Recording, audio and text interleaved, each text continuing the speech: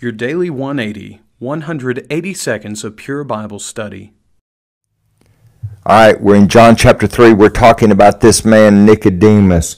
And Jesus told him in verse number 5 that one must be born of water and the Spirit, otherwise he cannot enter the kingdom of God. Now, what's interesting about this is I'm making the point that Nicodemus gets it. We went back to chapter 1, verse number 24 and 25. It's the Pharisees that send someone to John the Baptist and ask, why are you baptizing? They didn't say, what is baptism? What is this weird thing you're doing? Why didn't they say that? Alfred Edersheim, and I'll put this chart in the notes of the feed when this day goes up.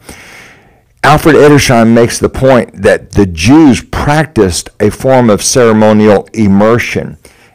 But it was for Gentiles, not for Jews, because you see, the Jews' favorite conceit was that they were the seed of Abraham. They were Abraham's descendants.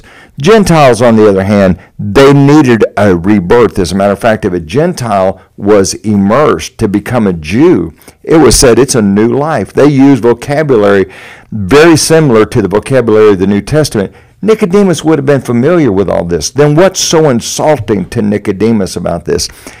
It's not a big deal to say that Gentile out there who's been living an unclean life and eating unclean food, and on the outside, it's all right to say he needs to be born again.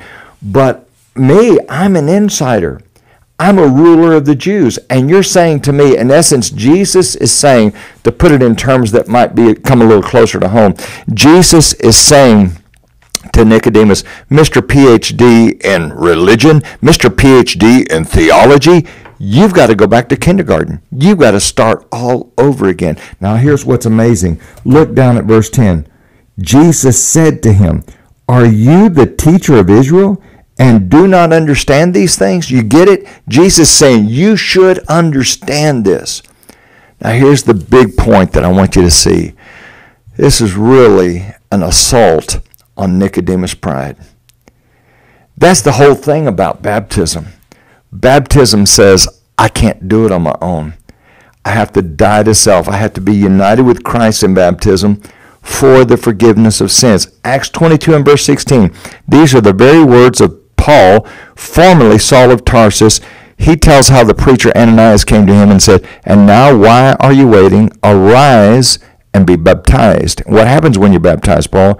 Washing away your sins. Arise and be baptized and wash away your sins, calling on the name of the Lord. The act of calling on the name of the Lord is not necessarily something audible, but it's an action that says, through your actions, I'm trusting you, God.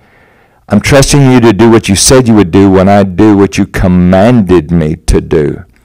Nicodemus is very, very religious, but he had a pride problem, and he had to overcome that pride so he could obey God. Join us again tomorrow for your Daily 180.